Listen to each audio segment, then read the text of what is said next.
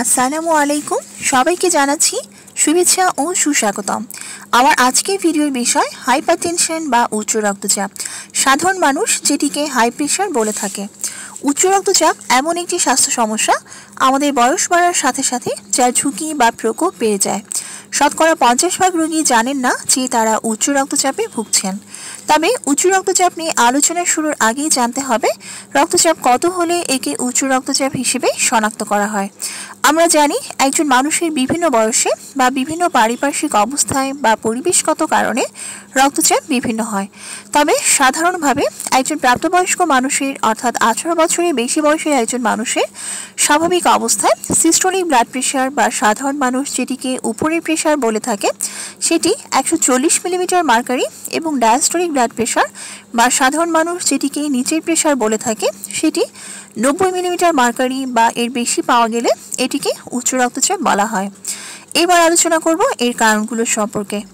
উচ্চ রক্তচাপের শতকরা 95% প্রাইমারি বা এসেনশিয়াল হাইপারটেনশন, যে ক্ষেত্রে নির্দিষ্ট কোনো কারণ খুঁজে পাওয়া যায় না।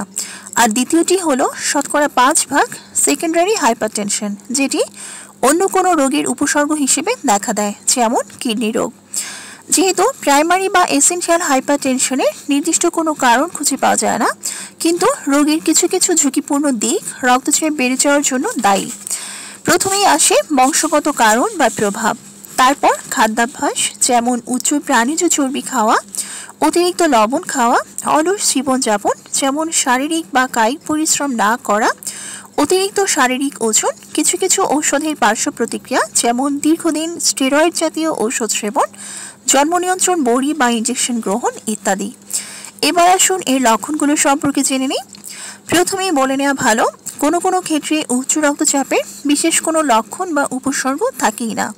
তবে মাথা ব্যথা, বিশেষ করে মাথার পেছন দিকে ব্যথা, ঘাড় ব্যথা, মাথা ঝিমঝিম করা, চোখের দৃষ্টিশক্তির সমস্যা, কোনো কোনো সময় বুকে ব্যথা বা শ্বাসকষ্ট, অনেক সময় রাতে ঘুমের মধ্যে শ্বাস আটকে যাওয়া, কিডনি রোগের কারণে সেকেন্ডারি হাইপারটেনশন হলে প্রস্রাব কমে যাওয়া এবং পায়ে বা শরীরে পানি জমে ফুলে ওঠা ইত্যাদি হতে পারে।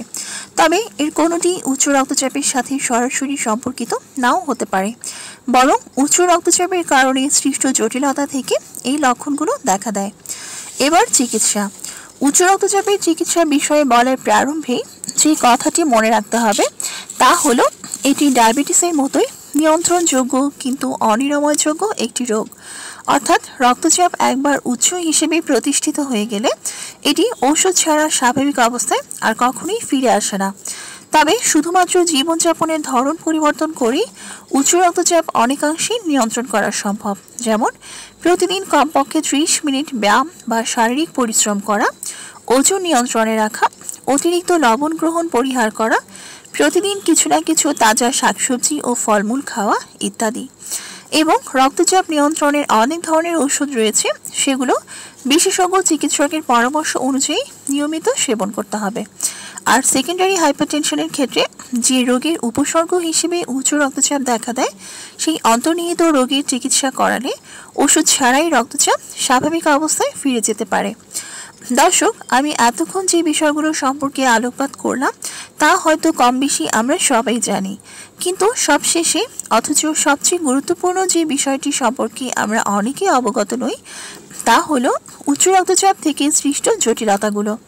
আর এই জটিলতাগুলো না জানার কারণে আমরা নিয়মিত ঔষধ সেবন করি না। নিয়মিত ঔষধ সেবন না করলে উচ্চ রক্তচাপ একজন মানুষের মাথা থেকে পা পর্যন্ত যে কোনো গুরুত্বপূর্ণ অঙ্গে আঘাত হানতে পারে, যেমন স্ট্রোক বা মস্তিষ্কে রক্তক্ষরণ, এবং এর থেকে পক্ষাঘাতগ্রস্ত এমনকি মৃত্যু পর্যন্ত হতে পারে। চোখে রেটিনোপ্যাথি থেকে অন্ধত্ব, হার্ট অ্যাটাক থেকে মৃত্যু পর্যন্ত হতে পারে, কিডনি ইনজুরি থেকে কিডনি ফেইলিউর পর্যন্ত হতে পারে।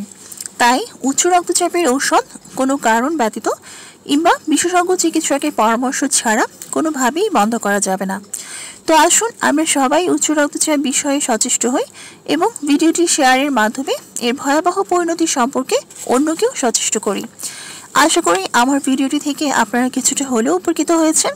তাহলে পরবর্তীতেও স্বাস্থ্য সম্পর্কিত এমন গুরুত্বপূর্ণ সব বিষয়ের ভিডিও পেতে আমার চ্যানেলটি সাবস্ক্রাইব করুন এবং বেল বাটনটি অন করে রাখুন। সবার সুস্থতার প্রত্যাশায় আজ বিদায় জানাচ্ছি। আল্লাহ হাফেজ।